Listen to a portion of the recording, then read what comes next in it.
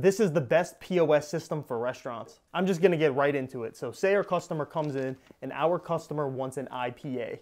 Say our customer also wants to buy a burger. They want a barbecue burger. We're gonna go ahead and replace their fries, which is included in their meal. We can replace the fries for, say, truffle fries. And those truffle fries are gonna be an extra $2 for our customer. And then it's gonna say, what temperature does our customer want their meat cooked at? Does our customer want medium well all the way up to well done? So say our customer wants medium rare, and then we can go ahead and select if our customer has an allergy. So if our customer has a peanut allergy, egg allergy, whatever allergy they have, you want to make sure you record that on your POS, because if you don't record that on your POS, you could potentially get sued and you're going to be out of a lot of money in a lawsuit. So say our customer has a peanut allergy, and then we're going to go ahead and select their topping. So our customer wants tomatoes, olives, mushrooms, and we'll say onions. So we're going to go ahead and click on done. And now our customer has to pay for their order. So this is why I love this POS system, especially if you have a restaurant, because it actually gives our customers two options. Our customer can either pay the cash price, or our customer can actually pay the card price. And as you can see, the cash price is always going to be higher than the card price, because our customer, if they pay with their card, they're going to pay a convenience fee for, them to process the credit card transaction through our system. And this is how you're going to save hundreds, sometimes thousands of dollars per month. So for example, if your business does, we'll say $30,000 per month in sales at your restaurant, if you do $30,000 per month, the credit card processing company charges you 3%. And that 3% is going to come out to be about $900 per month.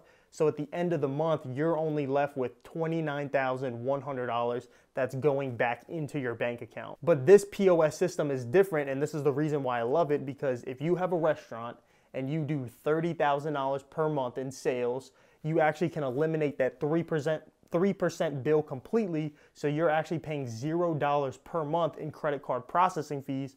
So if you sell $30,000 worth of items, you're going to keep all $30,000 at the end of the month. So that means that this POS system can save your business $900 in that scenario. So now our customer has to go ahead and pay. So we're gonna go ahead and hit card. We're gonna take our customer's credit card, or our customer can choose to tap the credit card themselves. This also works with tap to pay with smartphones and also Apple Watches as well. So we're gonna take our customer's card, we're going to dip it here on the side, and then it's going to process our customer's card.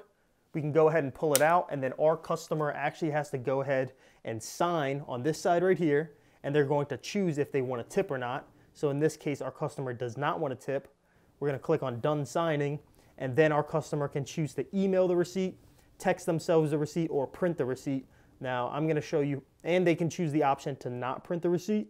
I'm going to hit print so I can show you guys how the receipt looks right here. All right, so right here, it's going to print out the receipt. And then right here, our customer paid a non-cash adjustment, which is just a fancy word for saying the credit card processing fee of 98 cents. So our customer paid the 98 cents in credit card processing fees, so that way you as the business owner do not have to pay those fees at the end of the month.